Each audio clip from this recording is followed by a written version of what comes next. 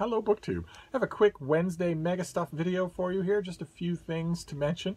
I haven't seen my mail boy to find out his reading progress, but I did want to give you a tech update because my life is full of tech, even though I'm not very good at it.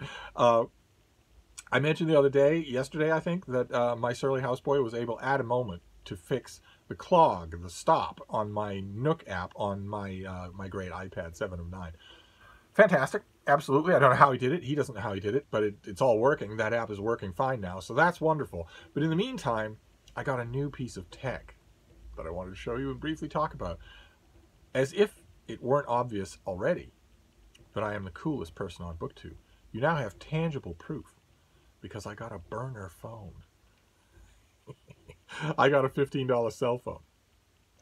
And I admit, the main reason that I got it was because my iPhone, I got an iPhone 6S. My iPhone 7S died. It just bricked on me. No idea why. No one can explain it. No one can get it back.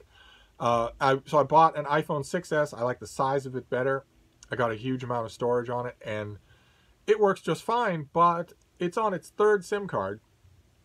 And in all three cases, it absolutely refuses to connect me with AT&T. It actually refuses to connect me with any kind of service that will turn it into an actual phone. It works for everything else, but it won't make phone calls. And I've gone a long time, since March, without being able to make phone calls. And, you know, I don't make many phone calls. I don't receive many phone calls, but it is still a nice ability to have.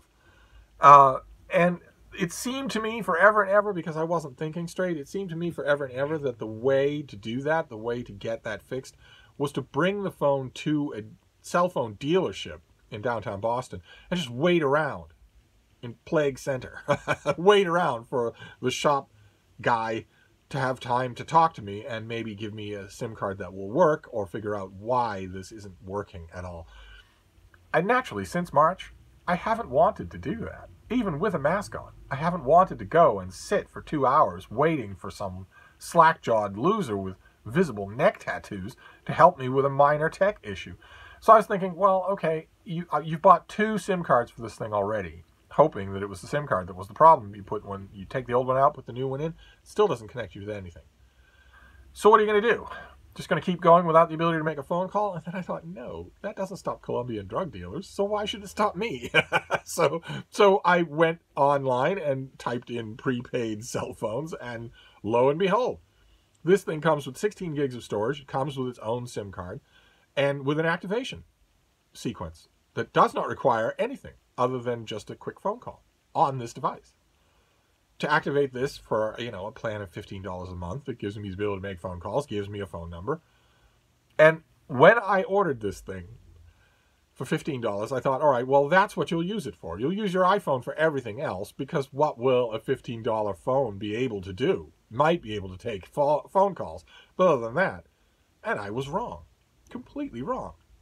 I now don't know why anybody would buy an iPhone. Why would anybody spend more than $15 on a cell phone? This thing has the same processor, the same camera, the same refresh rate as my Kindle Fire. It's a perfectly serviceable front and back camera. It comes with the Google Play Store. It's a little bit slower moving things around on it than the iPhone. A little bit.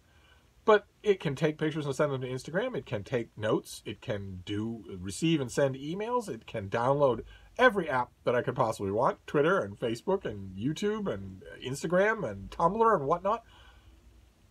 That'll work just fine on this thing. It costs $15. So I'm not 100% sure.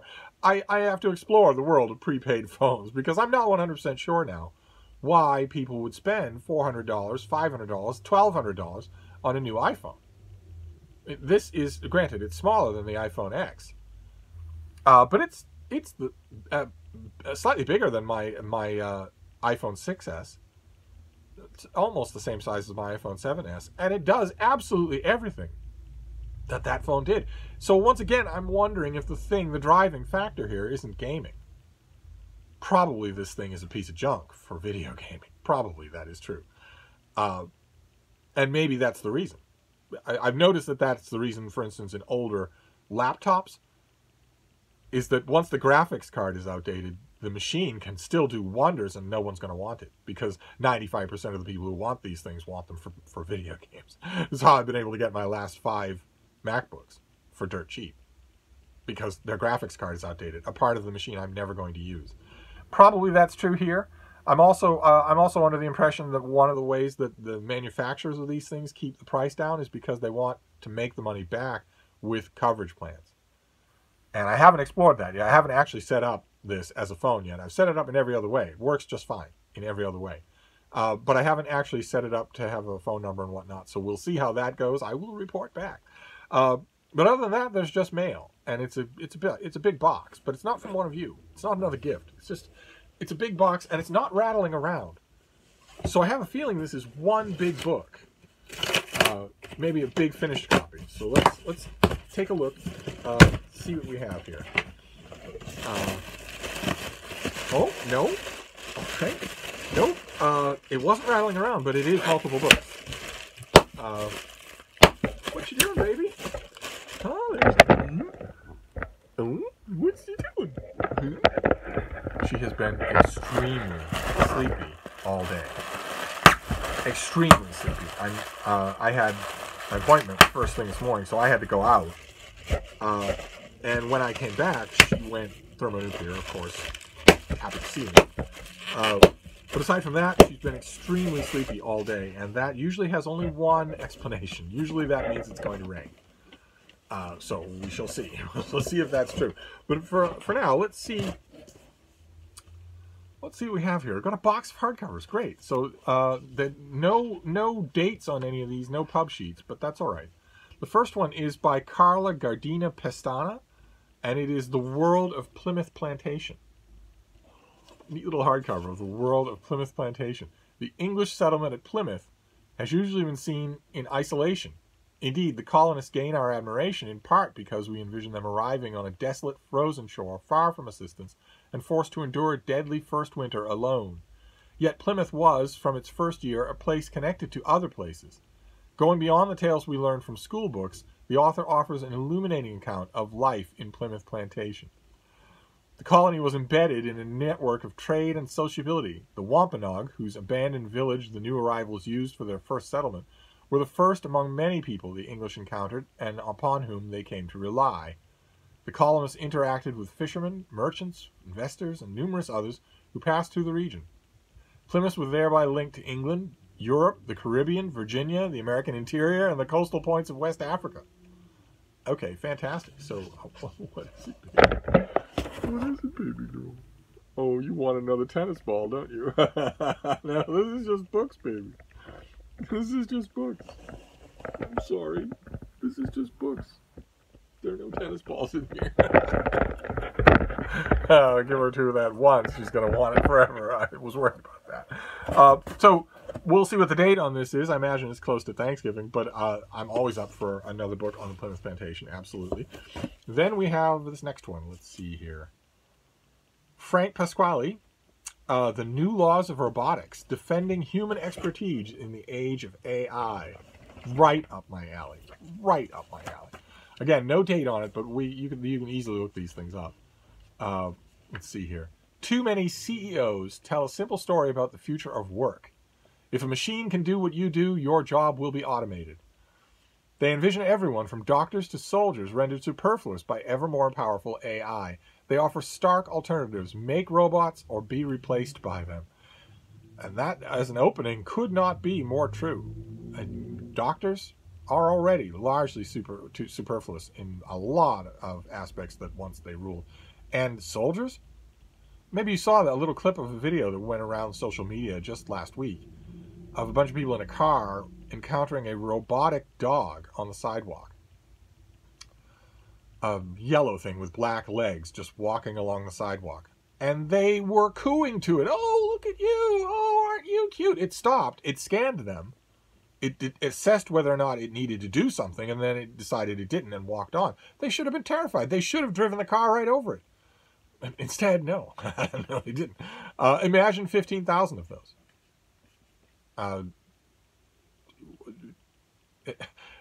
Imagine you've got a terrorist cell, in Tripoli somewhere, holed up in an apartment building. and you're holding off on raiding the place because you're worried about how many men you'll lose. Well, send 1,000 of those things. They can climb the walls outside the building. You can drop them onto the surface, onto the roof, without worrying about anything like that. They can walk in the front door. Anyway, another story is possible.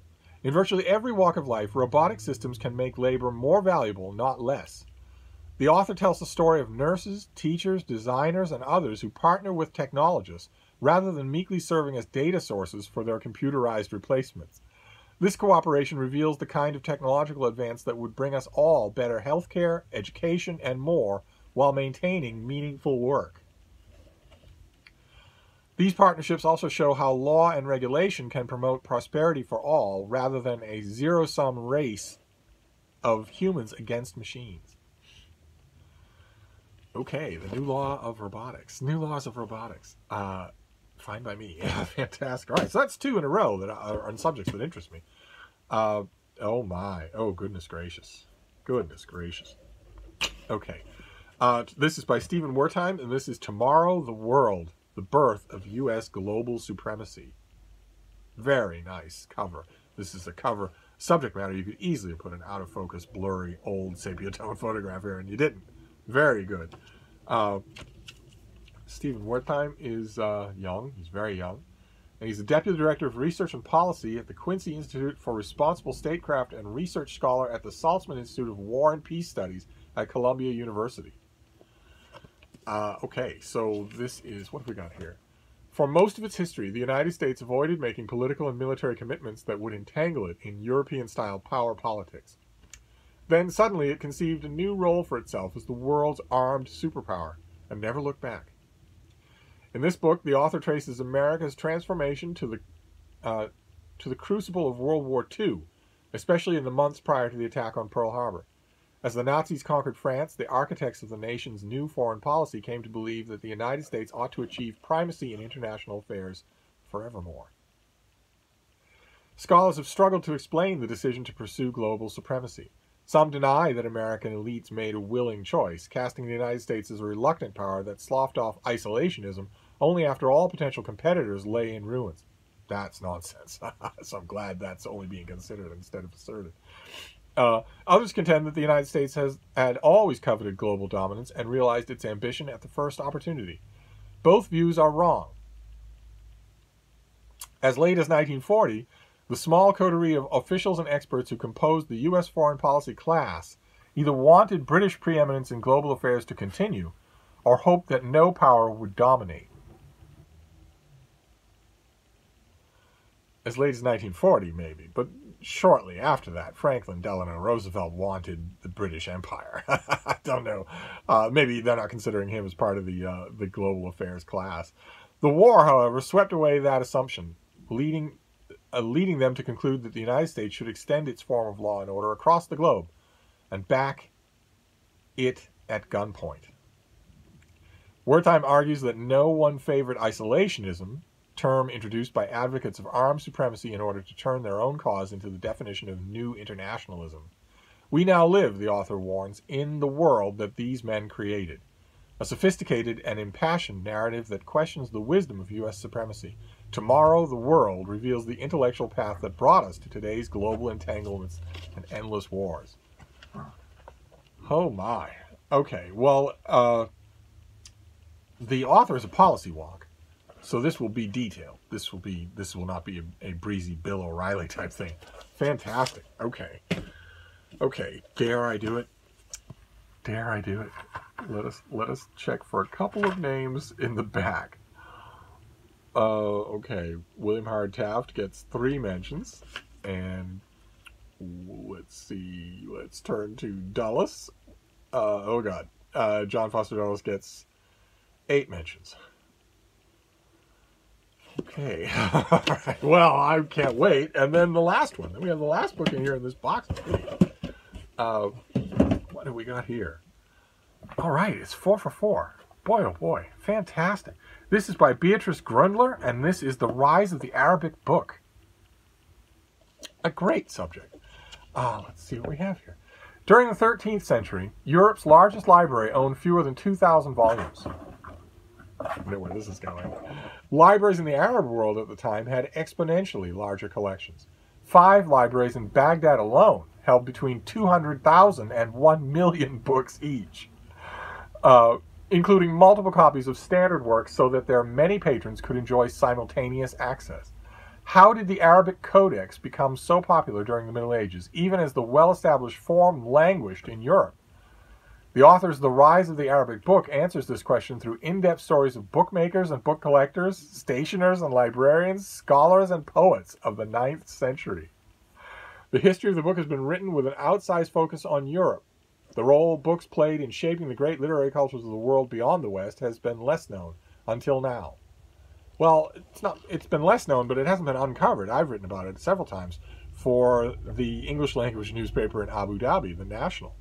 This is exactly the kind of book that I would pitch to them, and I will, but they have been hit pretty hard by COVID cutbacks and don't do a lot of freelance book coverage anymore. So we shall see. But one way or another, over the course of writing for them for 11, 12 years, I did an enormous amount more Arabic-based reading than I would probably otherwise have done, and it had created a sweet tooth in me. I now actually look forward to these books, whether I can pitch them or not. And this is a perfect example. Fantastic. Okay, great. Well, as a box of books goes, you couldn't do much better than this. Fantastic. So Harvard University Press and the Belknap Press at Harvard University Press hit it out of the park. So we have The Rise of the Arabic Book. We have Tomorrow the World, about the rise of America as the determinant world power until 2016. We have New Laws of Robotics, the rise of robots. And we have The World of Plymouth Plantation, the rise of the Plymouth Plantation. What it was really like. Not the mythology that you get at the tourist center, but what it was really like. So that's great. Fantastic. So you have 4 new books, probably all October and November releases, and a burner phone. So that's your Mega Stuff update for today. There might be more mail today. We'll see if there isn't. If there's not much of it, I'll hold it over to tomorrow. We'll do a Mega Stuff video then. But in the meantime, I'm going to wrap this up. But I'll be back. Thank you, BookTube.